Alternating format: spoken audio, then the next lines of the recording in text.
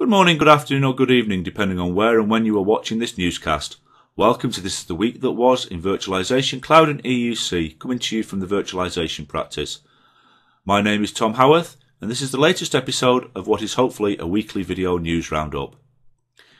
This week, Conference Landed again had a week-long hiatus, so there's nothing to regale you with here. So, what was the news of the week? In the Citrix world, investor group Alliot Management Corporation, the other EMC, has managed to effect a change in leadership. Mark Templeton has announced his retirement after over 20 years at the helm. Love Mark or hate him, and there are very few who do actually hate him, he has held a pivotal role in keeping Citrix as a company relevant in a post-virtualization world. Yes, he's made a couple of mistakes along the way. Arguably, the purchase of XenSource was one. A move made too late in the market to be viable, but aside from that, he's been a good hand at the tiller. One thing that worries me from a long-term perspective is the announcement that Alliot now have a seat on the board. The company has named Jesse Cohen, Alliot's head of activist investments, to the board of directors, and they're going to add another mutually agreed upon board member later. The appointment makes Mr. Cohen's first stint as on the board of a publicly held company. That in itself is a worrying item and full of risk.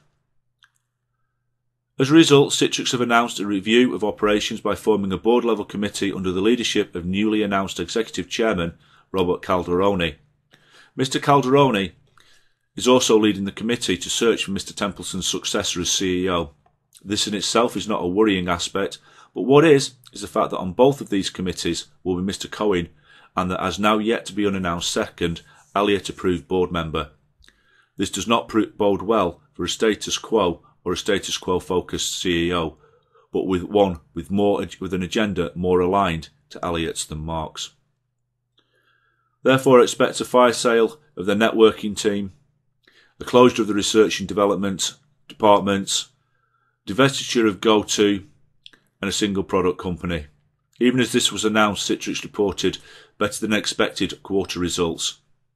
For a more in-depth view of this announcement, please read Joe Harder's post, Citrix out with Mark T and in with Alliot S management. On the same day as Citrix management change, Microsoft, their long-term ally, announced a general availability of their latest desktop operating system, Windows 10. Now, where is Windows 9, I hear you all say? Who knows, but maybe this image could help. It seems that Microsoft have never been any good at counting. What is interesting about this is it appears that it is no longer the primary focus of Microsoft as a company. This and all future desktop operating systems will be free, in the same way that OS X is from Apple. That said, there are a few more interesting features. We have our start menu back by default. Yay! And if you're running Windows 10 on a Surface device and you remove your keyboard, it will automatically morph into a tile-based touch display. A pretty nice move. And now, if they'd have thought of that in Windows 8, there may not have been such a rabid backlash against it. There now appears to be 3 ways to do everything: mouse, keyboard shortcut and touch. Now, all that said, there are some seriously worrying issues surrounding Microsoft Desktop Services paradigm. Hot fixes are automatically applied whether you want them or not. Yes, you can defer them, but they will be applied. Also, in a Windows domain environment, it appears the upgrade is mandatory, unless you are running a WSUS server. This is contrary to what Microsoft has stated on their website. Now, this is not really bad, but not all corporate applications currently work on Windows 10. Another area of worry is Wi-Fi Sense, a feature that kindly shares your Wi-Fi key with all your friends to enable them to automatically connect to your Wi-Fi when they're at your home. Quite a nice feature. Apart from the fact that Microsoft believes that your friends include anybody in your Outlook/Hotmail contacts or Skype, including the Facebook opt-in ones. For a more in-depth look at this release, please have a read of my post on the virtualization practice. In another Alliot versus the company battle, the question of whether EMC will buy VMware back into 100% ownership took a rather unusual twist this week, with rumours of a reverse buyout being made. This is where VMware would actually buy out EMC rather than the other way round. That said, either option would cause issues. For example, if EMC bought back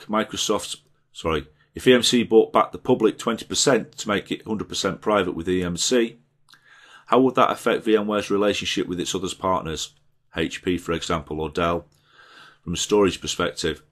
What would happen to vSAN? The product effectively competes with EMC storage divisions. Would EvoRail and EvoRack be shelved? Not a bad idea, as they do not seem to be making the numbers desired.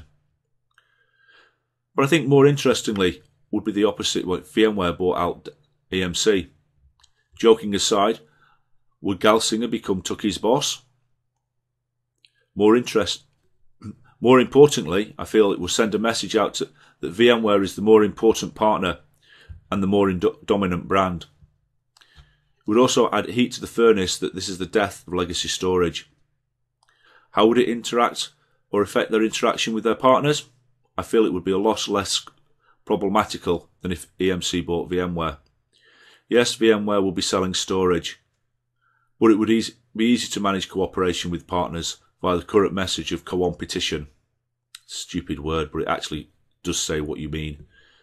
There would still be other issues. VCE would sell vBlock rather than Evo-based rail solutions, for example. That said, with the decline of NetApp, I feel that we are seeing the slow decline of the storage industry as we've known it. Software is now king, and hardware is only an adjunct to it. Okay, let's move on to news from our sponsors. It's a quiet week regards news from our sponsors. They are most likely holding out on any major announcement until VMworld. But first, before I get into the news, I would like to welcome two new virtualization practice sponsors, Vivid Cortex and Sios. Sios offer machine learning analytics to optimize a VMware environment, and Vivid Cortex offer advanced analytics for open source databases. So, here are a few snippets of what has happened out in our sponsor world. Eternity of a Gaming included in the Gartner Cool Vendors and Vendor Management 2015 report for a second time. Atlantis Computing have a new global VP in sales in the form of Tim Hoyt. He brings over 20 years of sales experience to the team from the likes of Skyscanner and on into Western Digital post-acquisition, and before that Brocade. Cerber have expanded their SDI control solutions to be able to support NetApp storage solutions. This builds upon their already impressive array of vendor support, which includes HDS, EMC, Fujitsu and IBM.